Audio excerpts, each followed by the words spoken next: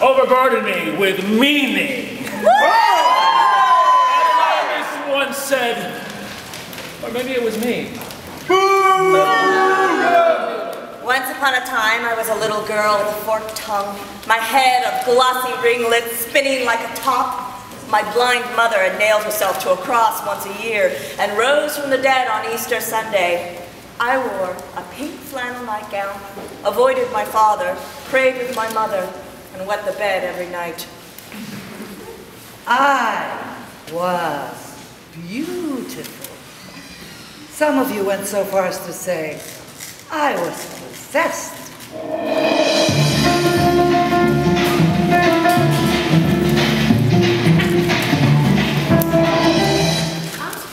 I was tall and strong for my age, described as King Kong by some, graceful as a ballerina by others. Pornographer and poet, nun and whore. My audience of believers grew by the hundreds, then thousands. Then I lost faith.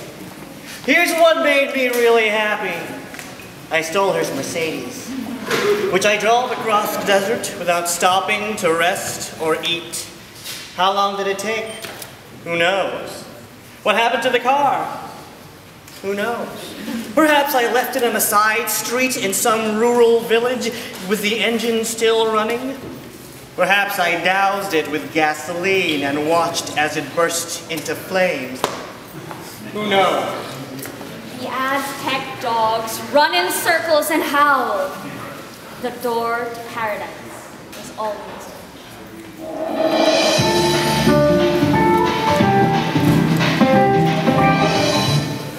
My mother said, "You are the chosen one." My father once said, "You are our pride and joy." I spoke perfect English. Fame was my vocation. It tastes like semen, like the gleaming metal head of a hammer, turpentine, gunpowder, black pellets of shit from man's ass, the juice of a woman's cunt. Even as a child, I could smell your fear and unease, your jealousy and confusion. Who and what was I? Your endless speculating about the dubious origins of my exotic looks and mystifying gender was amusing to me then and still is now. Caucasian? Possibly not.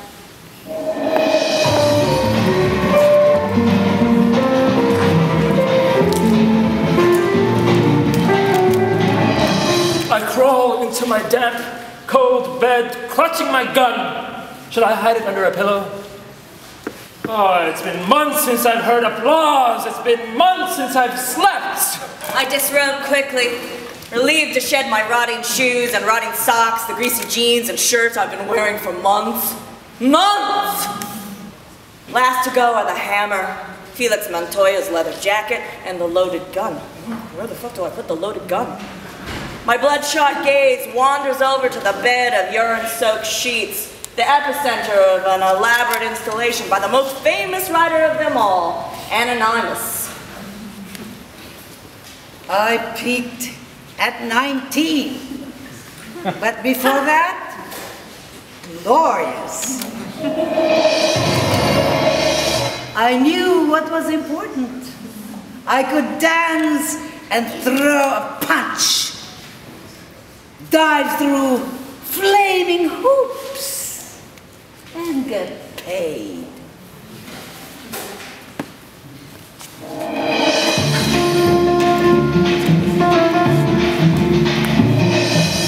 Don't need the gym or the pool at first. Physique trim and tight, muscles oiled and gleaming, without ever having to break a sweat, mind you.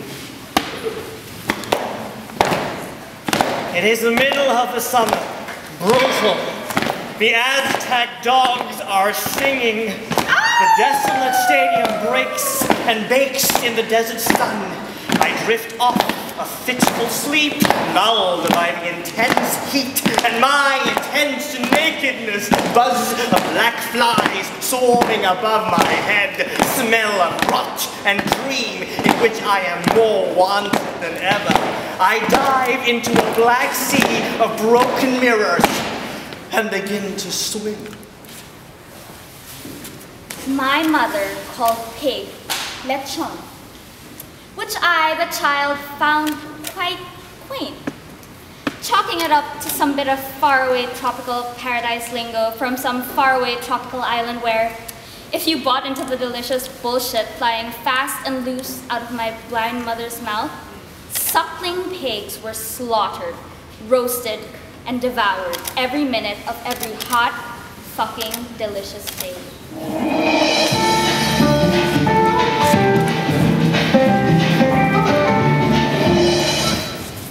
At 14, I traded the flannel nightgown for a sleek red jumpsuit.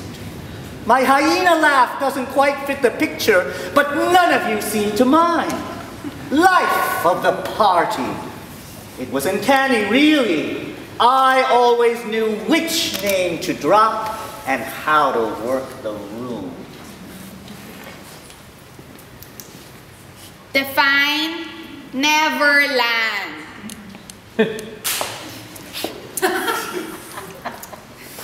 I love to get high.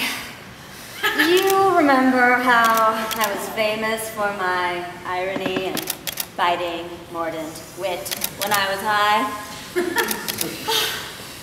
You remember my astonishing gift for mimicry?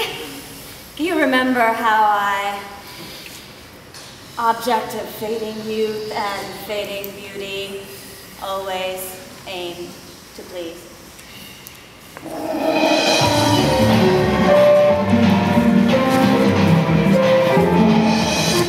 A glimpse of the fabulous universe I once knew.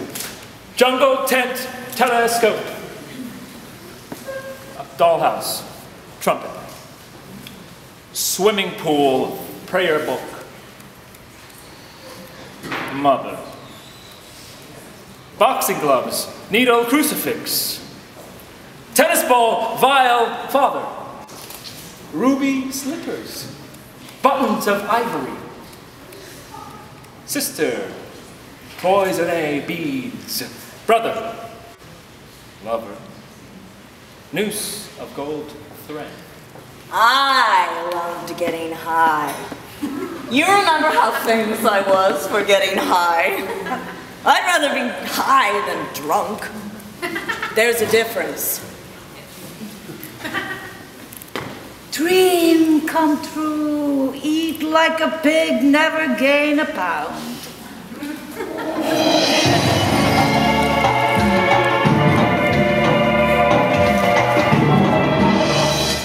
In this quiet arena, in the center of the scorching field of red clay, gaze at the rows of empty seats that surround me and listen hard for the roar of absent fans, demanding, angry, excited fans, thousands of them, millions of them, impatient lovers and haters chanting in unison, screaming my name, heaven!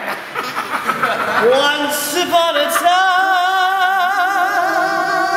my mother climbed down from a cross and sang me a lullaby. Once upon a time, in our kitchen of formica and linoleum, mother baked a towering cake for my birthday. It took her all day. The kitchen became engulfed in tantalizing aromas of cardamom, butter, sweat, and burning fields of sugarcane. Look at these hideous hands. I feel old. My voice changed without warning. My beard grew, and I learned to shave. There were blessings, there were curses. I began to speak in tongues.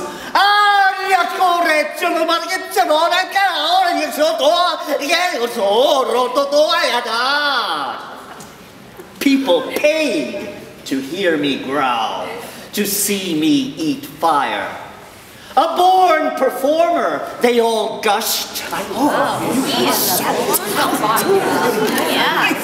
No doubt about it. Being wanted comes so easy at first. Eat like a pig, never gain a pound?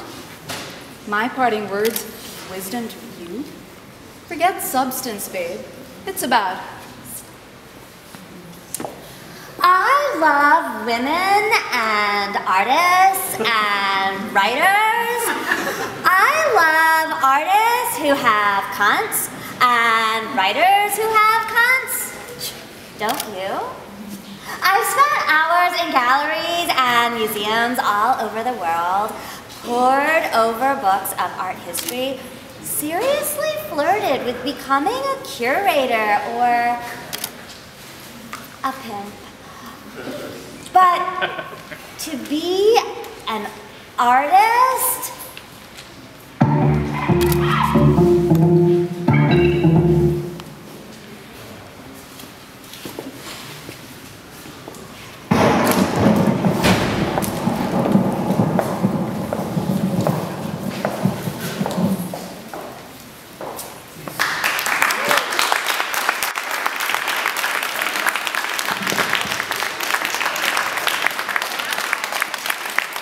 All the pieces you just heard were excerpts from Toxicology by Jessica Hagedorn. But let's give a hand to Ralph Pena, who is the director.